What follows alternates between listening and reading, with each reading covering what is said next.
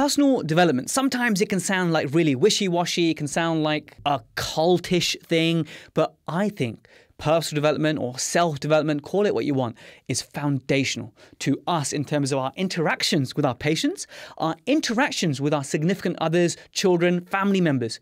And I think it will ultimately make you a better communicator, which is why you should listen to this episode in its entirety. And your mission in this episode, this interference cast, is to apply just one thing, whether it's a book title that we recommend, or whether it's one tip that we give you to better yourself or better your interactions. I want you to become the master of implementation, because knowledge is nothing without implementation. Hello, Protrusive, I'm Jaz Glati, and welcome to this interference cast. This one is suitable for CPD or CE via the app on iOS and Android, because there's lots that can be learned that we can apply to better interactions with our team and become better communicators. If you're new to the podcast, welcome. It's great to have you from wherever you are in the world. This is a non-clinical episode, hence why it's an interference cast. The clinical episodes are PDPs, Protrusive Dental Podcast episodes, and they are a little bit meatier, a bit more clinical, but we must not forget that the true essence of being a dentist is communication, because you could be the best dentist in the world. You can have the nicest preps, you can have the best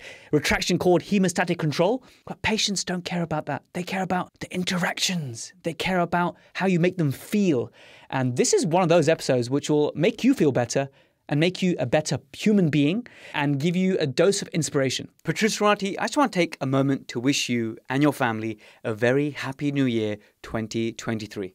Whilst I think that the new year is a sign of new beginnings, and it's classically a time where we think of, New Year's resolutions and all those kind of things, but a goal can be set at any point. But for me, I'm also quite cliche in the sense that I do like to reflect in the Christmas period and come up with new goals and ideas for the new year. So I'm going to share a few of mine with you in the hope that some of you will reciprocate and message on Instagram at Protrusive Dental what your professional goal is. But I'll tell you one of my personal goals and one of my professional goals. My personal goal is to continue to savor my role as a father. My wife is now expecting number 2, so we're super excited. That's coming in May. But also develop as a parent. So very much in the theme of this episode, I want to really develop as a parent. I just want to share with you a really awesome book that I discovered.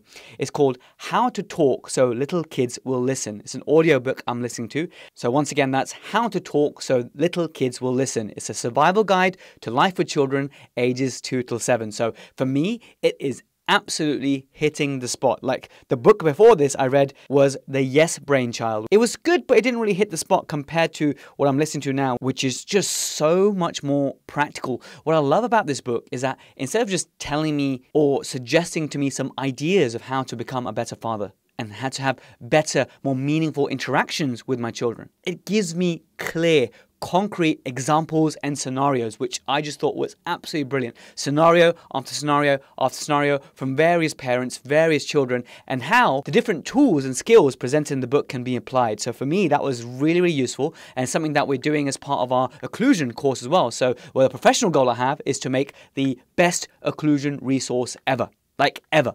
And so one thing we're applying to that, which is also in this book about parenting, is scenario-based education. What happens if your crown is too proud? What happens if you have an open contact? What happens when you have some fremitus and you're planning to lengthen that tooth, for example? Just various different occlusal scenarios and how we can apply occlusion to get better outcomes. I found that to be a very powerful way to learn. I think it's a powerful way to teach occlusion as well. So that's my personal goal, i.e. parenthood, and professional goal wrapped up. But I'd love to hear from you, Protrusive. What are your professional goals? Don't worry, you don't have to make your personal goals public unless you want to, but tell me your professional goal. Anyone who shares either as an Instagram post or on their story their professional goal for the year and tags at Protrusive Dental on Instagram, I'll send you a free hoodie, the famous blue Protrusive hoodie. I'll send it to you wherever you are, whether you're in Uganda or Uruguay or Australia or New Zealand. Recently, last week, I sent one out to Alex. I won't embarrass you and say your surname, but thank you, Alex, for being a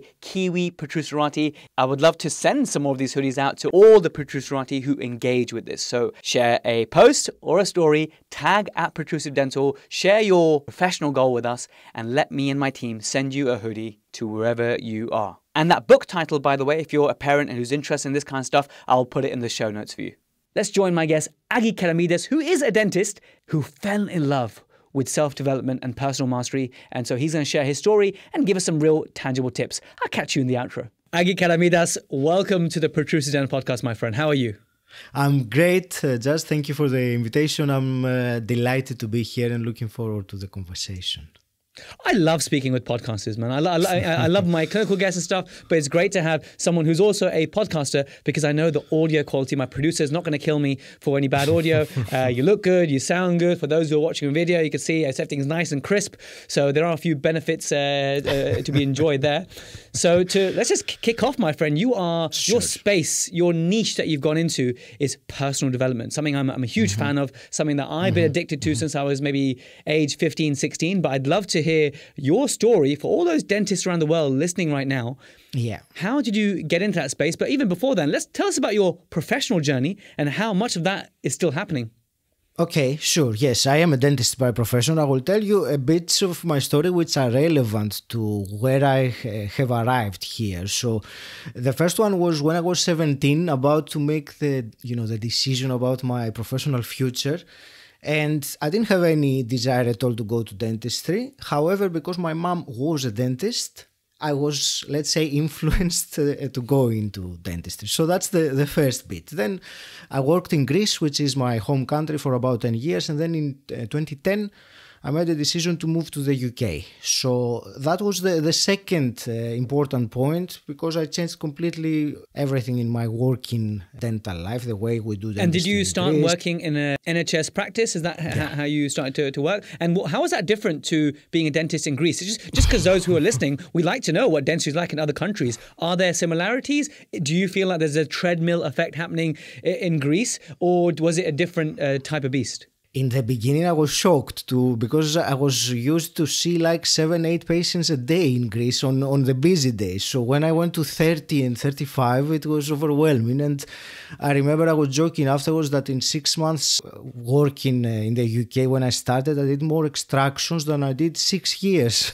in Greece. So it was a different kind of work. But it was a necessary step in the journey, because I learned so much, when you work and you have to work fast and think fast and prep even faster. So yeah, I think for young dentists who are starting out, I think there's so much to be learned about volume dentistry. Don't dismiss it as like, no, we don't associate with that. We have to do slow, perfect dentistry from the start. There is something that you can learn in terms of quickly diagnosing, getting a concise history from a patient, being able to get people out of pain efficiently. So I think, let's not trash that experience. I think there is something to be learned. I think that is part of your sort of picture painted of the kind of clinician you became. Absolutely. It's so important what you just said about being able to judge quickly, because sometimes and many times it's great to take time, but sometimes you don't have the time for X or Y reason. So it's fantastic to be able to utilize those skills and apply them even when you would like to take time. So yeah, it was a great learning curve. And then I will bring it a little bit forward to answer your original question. In 2015, I finished a master's degree. I did it in University of Manchester, restorative and aesthetic dentistry. Stephen Davies, was he teaching part of that? Yes, the TMD? yes, legend, yes, the occlusion guy. Yes, of course. I always remember him. So I found myself in a very strange position when I graduated, and instead of being super motivated, pumped, I was expecting, I just finished a master's degree, I can do some complex restorative cases, which I always wanted to. And instead I found myself confused. I'm not sure whether I would like to be doing all that or not. And that happened when I was in my early 40s, so it kind of coincided with what many people term as a midlife awakening, or I would prefer that word than the other one. So I started thinking that there is something wrong there. I mean, I would expect to be super happy and pumped up. I wasn't, so that led me to start a journey, an inner journey of personal development, self-exploration, to find out what on earth is going on? Why am I not fulfilled in my life? Why? So that was in 2016, around that time. And since that time, personal development became such a passion for me. I realized that it is so much of my personal goal as a human being to keep on growing and developing, because everything else is secondary. It's as a result of developing as a person. So that that's a long-winded answer to your question about the personal development. No, it's nice to go through the journey there. Now, that feeling, those emotions you described after finishing your master's and feeling a little bit, maybe lost is maybe I don't know if it's the right word or not. It's a word that a certain dentists do use to me, is that they're feeling lost in their career at certain points. And it can happen at any point, including after doing that. I always liken it to gold medal winners in the Olympics. They train, they win the gold medal. And then afterwards, they have that one night of celebration. But afterwards, they describe this like, wait, what now? Like, they've had this empty feeling inside. And so I always liken it to that kind of feeling. At any stage in our career, we could have this.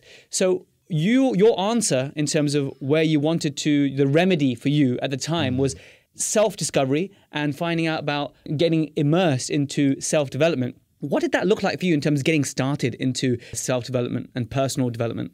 I went to lots of seminars, I read lots of books. I was truly fascinated by a new world opening up before my eyes. That's how I looked at it then. And then I had a pivotal or a light bulb moment, as I like to call it. In 2017, I went to a Tony Robbins event in London. So I suppose most people would be familiar with who that person is. He's quite a household name by now in terms of personal development. Anyway, in that event, I had for those who don't, because when I discovered him, yes. I was like a 1 year out of dental school. And for those who don't know, it's a giant man with giant hands who will get you pumped. Yes. He's Mr. Motivator. He will get you to ask questions to yourself, which you've never even thought to ask, that are just empowering. And empowering is a great word. He's someone with giant hands who can empower you. Absolutely, yes. He's probably the most well-known figure in personal development world nowadays. And he's huge indeed. He's, yes, in every way, and his dimensions are as well. Anyway, that event in London, it was 10,000 participants. It was a big event in Excel. And I had a big realization about all my behavior and how I have been until that time in my life. You see, I was a very reserved person, very shy. When I was around people that I didn't know, I was very, close to myself. Not, the person that was comfortable being around people or speaking their opinion out. And on that day, on that event, I realized that there were some limiting beliefs that were playing at the back of my head like a tape. It was always at the back of my head telling me that, Agi, people are not interested in what you have to say. So I don't know how it was there, but it was the first time that that became very clear to me. And I thought, oh my God, I don't want to live the rest of my life like this and not speak to people. Yes, completely. So that really was the trigger point or the catalyst to lead to an acceleration of my journey. Then I started doing public speaking, which before was probably my worst fear or my nightmare. So I joined a 5-day bootcamp course, which was a big step. And then I started doing podcasting in 2018 about personal development. And that's how it started, the journey over there. During that time, I was also doing a little bit less dentistry. So from full-time, I went down to part-time, well, for many reasons, but one of them was I was so passionate about learning these things. So I realized that there was something for me to follow. And I'll take a little break here. Yeah, you found another wind under your sails, or you found another mission, a purpose to pursue, and that's a beautiful thing, my friend. Are you still practicing dentistry, Agi? Yes, I am. I'm still practicing dentistry, yes. Amazing. And so what are some lessons, some tangible lessons that you can share with the Protrusive in the sense that your journey of self-development and self-empowerment and betterment, there are other dentists who may have felt like you did, or there are some little skills that you can share, little top hacks that you can share that will help the busy, stressed dentist to either have better interactions, more meaningful interactions, or live a more fulfilling and happier life. So I give you this very tough task to answer this very difficult question. The question is difficult because, the thing with little tips someone can do, that's very easy to give. I can give many. The thing is that finding that with these little tips, you can have very little effect. Whereas when you go deeper on something and really absorbed in understanding, then you can make a big difference. So that is the difficulty of the question, but I will do my best. For me, one of the most important, if not the most important thing that I gained from personal development and applied to dentistry is my communication skills. I was rubbish communicator before, and that was to a large extent also because of the way that I was thinking about myself, that the patient won't want to hear me saying this or that. So communication also is a two-way thing. So it's not about what you will speak to the patient only, which has vastly increased because this is a big topic on its own. But communication is also listening, understanding the other person's needs, understanding their, personality type, or whether they're visual or kinesthetic. All these things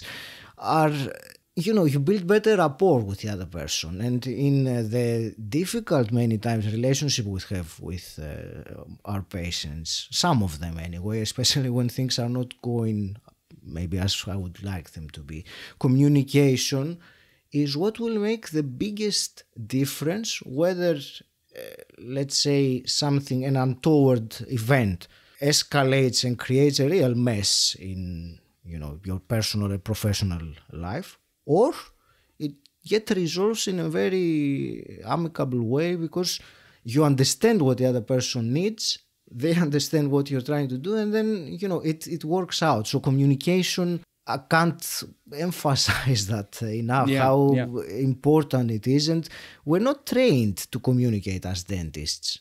We're not. And one thing you just shared, I don't know if you realize you've done this, Agi, but you've just shared the very first habit of the 7 habits of highly effective people. So one of the great books that started my journey around about age 15, 16 was that one. Like many people's journey is either Tony Robbins or that book by Stephen Covey. And what you shared there was, first seek to understand and then to be understood. And that was one of the lessons I always kept in my mind. And it's so true. And with communication, it's a really powerful thing because when I did I did some training with Toastmasters, public speaking training. Yeah. And they did it in Richmond, lovely group of guys and girls. And my heart would race that I'd come up and whatnot. But I knew I wanted to become a better communicator, a better speaker. And that happened over time. But the journey it took me on was beautiful. Putting yourself in those uncomfortable scenarios, it's so good for the soul. I think it's so good for the soul. And an amazing thing happened when I won this cup, I won this trophy of public speaking at the Riverside Communicators. The fascinating thing was at the end, this gentleman comes to me. And my speech was about how I named my son, the processes I went through about naming my son. It had some humor in it, it had some good facts about Sikhism and stuff in it. But he came to me at the end, and I didn't discuss dentistry at all. But he came to me, he said, "Can I have your card? Because I want you and only you to be my dentist." But he didn't know anything about what my preps look like. He doesn't know about my what my composites look like. He didn't know how well I remove caries. He didn't know anything about my clinical dentistry. He just saw me. He liked what I had to say, the way I said it, nothing about dentistry, and he decided that I'm the dentist for him. Now, that for me was when the penny dropped. Like, we all know how important communication is, but that's when it really, really came shining to me. I will add another book to what you said. That was the first thing that came to my mind. How to Win Friends and Influence People, Dale Carnegie, which is like 100-year-old book or something like that. That book, when I read it 7 years ago, I thought, oh my God, why did I not read this book when I was 18 years old? It should be mandatory. Even younger, reading. I'd say. I think 13, 14-year-olds should all read this. Yeah, so that's it really changed the way that I perceive these things and communication and connecting. And you said also about how well the patient didn't know, or that person didn't know how well you prep or this or that. No, most patients, the vast majority of our patients, don't know those things and they don't want to know those things. These are just internal, it's dental stuff. And sometimes I realize that as dentists we're very good at developing clinically because we have this desire to learn and this perfectionism, which I don't know if that is a good or a bad thing. Anyway, it is a reality for many dentists. So we train and learn and improve our clinical skills, and we neglect many times, and I've seen that with many colleagues, the personal side, the personal development, the mindset rather than the skill set. Because the skill emotional intelligence. For me, it's emotional intelligence, Agi. I'm sure you agree. Yeah, absolutely. That's the biggest part of it, being able to manage those reactions, those emotions that come and overwhelm you or stress you out and affect what you do, how you behave, the results you will have in your life, and so on. So it's, this mindset element to understand how your mind operates and how you can, treat it as a servant, not have it as your master, as they say. Yeah, it's a very important thing. Again, I believe it's completely transferable from personal development to dentistry, well, to every area of your life, really. But as the number one, and also then you can also transfer it to your personal life, how you communicate with your significant other, how you communicate to your children, how you portray yourself to the world. I think it has all those benefits to improve your life. That's why I love personal development myself. Now, if you tap back to your mindset before you went down this rabbit hole of self-development, and then the clinician that you are now that you have done this journey that you've been on, can you give us some, like you said, okay, being a better communicator, being a better listener, but in terms of one thing that perhaps you've changed about your communication style, or maybe how you say things, or maybe the pace of how you say things, is there anything that you can discuss that you can pinpoint as, you know what, this thing about my communication changed significantly, and that has had a profound effect on how you are portrayed to your patients? This episode is brought to you by Enlighten Smiles. Enlighten, thanks so much for sponsoring this episode. It's a system that I've been using for some time, and I continue to do so. It is something that patients perceive as high quality. Just the design of it, the way it's bottled up, the way that we present it, the feel of the trays. It is a cut above the rest. So if you want a premium whitening system for your practice that comes with a guaranteed B1 shade, look at Enlighten. So if you go to protrusive.co.uk/enlighten, it'll take some free training from that man, Payman Langrudi, to guide you through what makes Enlighten whitening unique. And if nothing else, whatever system you use, you actually become better when it comes to providing and communicating teeth whitening by going on this free webinar with Payman. Let's now join the main episode. Yeah, that's a great question. I think the first thing that came to my mind when you were asking was I'm calmer in the interactions with the patients, and also calmer while, my hands are in the mouth. I am more relaxed in a sense that I'm not thinking of what could go wrong, because there is this tendency, isn't it? Sometimes we're doing a treatment and we're thinking about the next thing that could go wrong. That's really not the path you want your mind to go, because it's going to influence your emotions, your biochemistry, your physiology, everything. So that's really what came to my mind. I'm calmer, that there is not that internal dialogue of what things might go wrong. And also with the patients, now that you said, I just realized that, and it's just coming into me for the first time, I'm going to say it, that I don't speak. We have this tendency, you have to, before we decide on a treatment, we have to tell them everything that might possibly go wrong in terms of, consent, informed consent, and these things. I find that, I don't do that in such a way. There is the written consent form that goes with a treatment plan, but I won't go through every single thing that might be wrong. And I'm just sharing that. I don't know if it's right or wrong, but I remove that from the conversation when I feel that it's unnecessary. It's not going to add anything to my connection with the other human being across me, just by telling them, this could go wrong and that could go wrong. Well, if it does, we'll sort it out. But chances are it won't. So that's something that came as a reflection. That's a huge point you made. And I think that's going to help a lot of dentists, because a lot of dentists, some people very close to my life as well, they are very much in this mindset of fear and what if this and what if that, and obviously defensive dentistry, right? It's such a huge thing now. Everyone's practicing defensively, everyone's communicating defensively. And then when someone says something, instead of truly listening to them, you're already preparing your next answer in terms of what can I say to weasel myself out or lower the expectations further or warn of this risk or what if I forget to do that?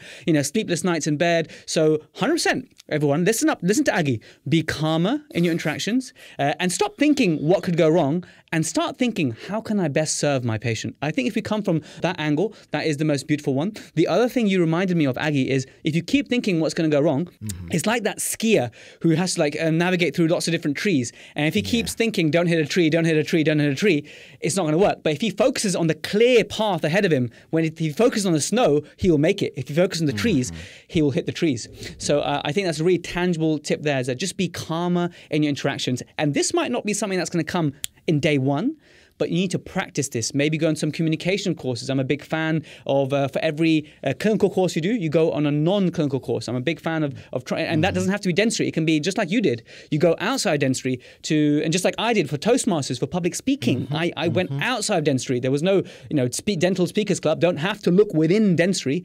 Broaden your horizons, just like you've done so beautifully. So tell us about a roadmap, a pathway that dentists who are listening, who are inspired by you, as well as listening to your podcast, which I would recommend in terms of gaining tips from you directly. And it's nice to listen to people who are just so close to us in terms of, you're a dentist and we can relate to that and you can relate to us. So we speak a similar language. So I would encourage everyone to check that out. But other pathways that you think would benefit to accelerate someone's progress. Maybe a dental student is listening, or maybe a dentist towards the end of their career, but that doesn't mean there's no time or space for personal development. Can you suggest a roadmap or a pathway? I will do my best, as complicated as it is in this. But I will add, before I do that, earlier on you were saying about taking your attention from what you don't want towards what you do want, and it takes practice. And I will give a very practical tip there, or tool you can use to do that. When you catch yourself that, my mind is taking me down the fear path and I'm thinking of what could go wrong, the moment you catch yourself doing that, breathe. Put your attention back to the breath. Take a couple of deep breaths, and that's while you're still working or while you're still doing everything else.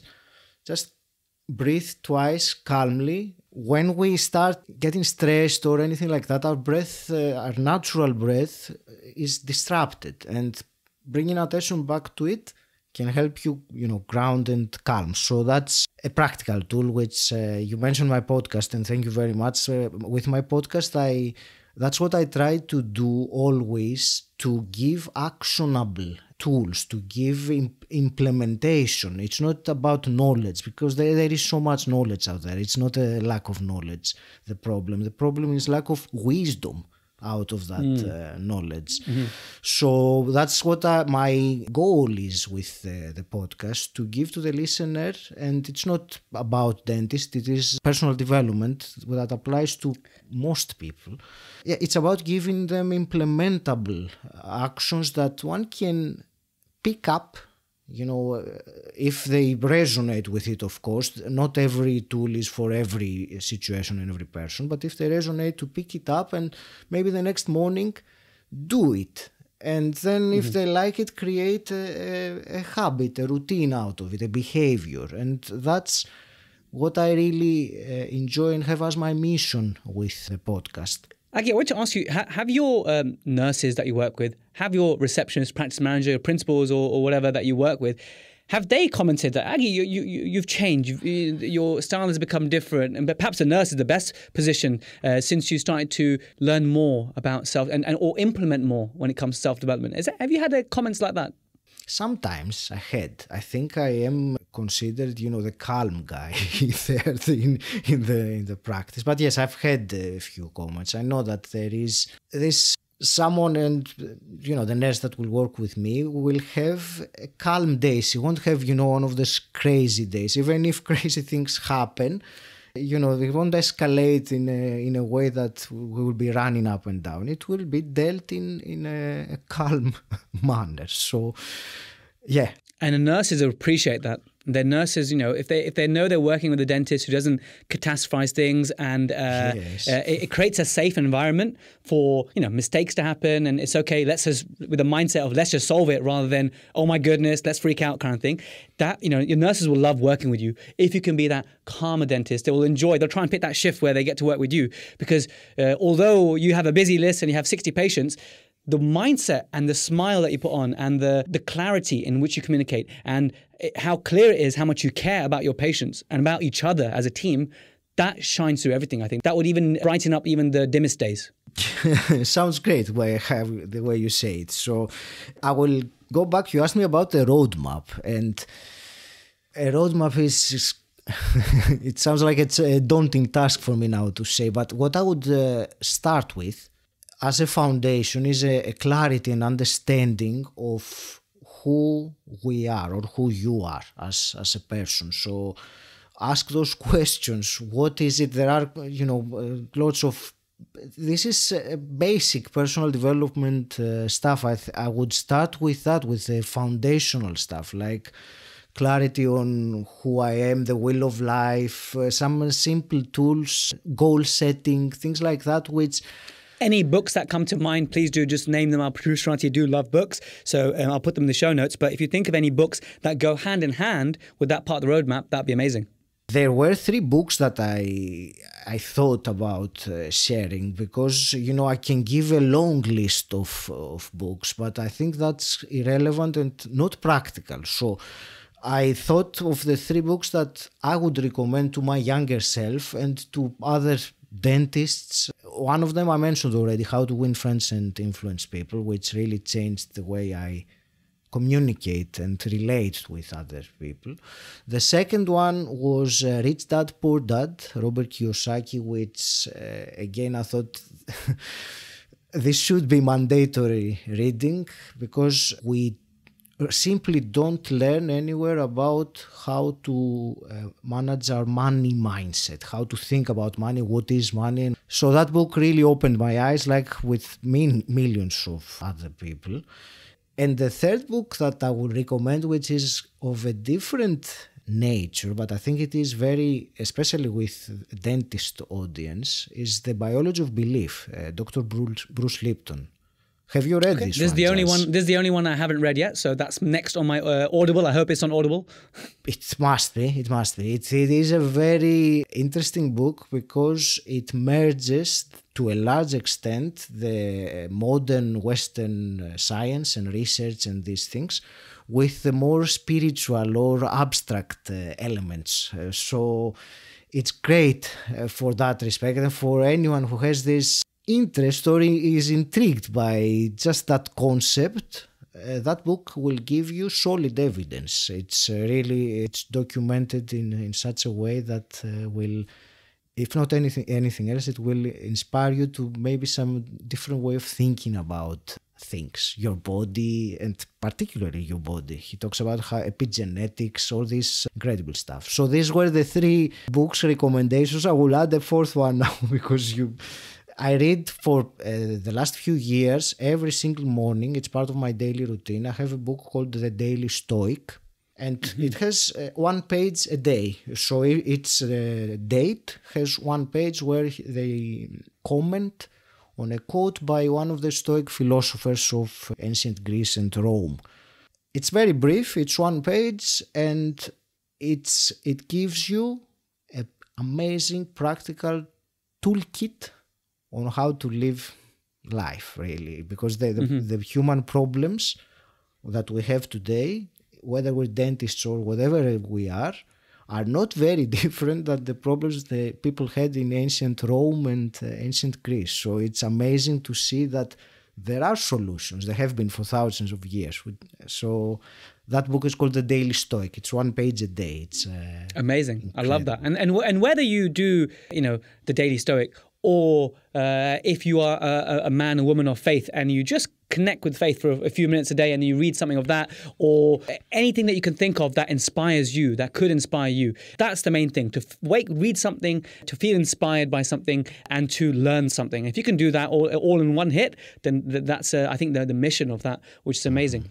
As we're coming to sort of the end of sort of making tangible tips as much as possible, what else did you have in mind, if anything, in terms of roadmap for dentists who are wanting to become better communicators or go on this journey like you have of self-development?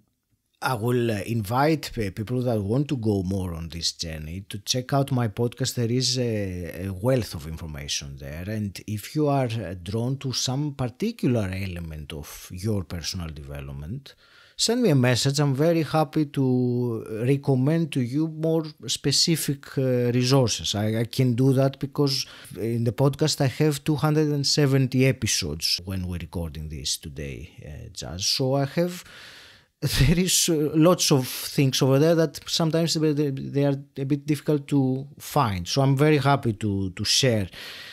In terms of more practical things, I will share one or two more. One of them is morning routine. Having a morning routine, for me, it is a cornerstone. I can't emphasize that enough. And when I say morning routine, you don't have to spend 1 hour doing a ritual after ritual, even if it is 10 minutes, 15 minutes, but it has to be consistent. It has to be empowering for yourself. And what you do during that time, it's up to you. I would suggest some kind of silence or meditation, even if it's 5 minutes, some kind of journaling for sure, maybe affirmations, if you can squeeze in some physical exercise, even if it's like 10 minutes of yoga or something. But that's really entirely up to the person, the elements of the morning routine. Again, I just want to remind everyone that TikTok and Instagram do not count. That's the one thing not to do when you wake up. The worst thing that will ruin your day is pick up your phone and go on social media. After 1 or 2 hours, yeah, do that, but not before you set up the right tone for the day. You really don't want to go down that way. You will ruin your day for sure. I like that tone of the day. I like that very much. So get on the right tone. Very good. Absolutely. And I think you said you had another one? Yeah, there are so many other things to follow on the roadmap. There is one step at a time, and it's not a matter of giving all the tools away. And that's important for me. I will say it once more, that pick one out of whatever we discussed in this conversation. Don't try and do all of this and enroll in Toastmasters and this and that tomorrow. Just pick one and do it a few times until it becomes a habit. 100%. I agree with that. So if there's one takeaway from this episode, is all the things that you've heard, whatever piqued your interest most, whether if it's one book title, then do that. If it's The Daily Stoic, if it's a morning routine, if it's being a calmer dentist and just trying to apply that to your daily practice, whatever it is, pick one thing and do it really well, and then start adding to your armamentarium and growing like that.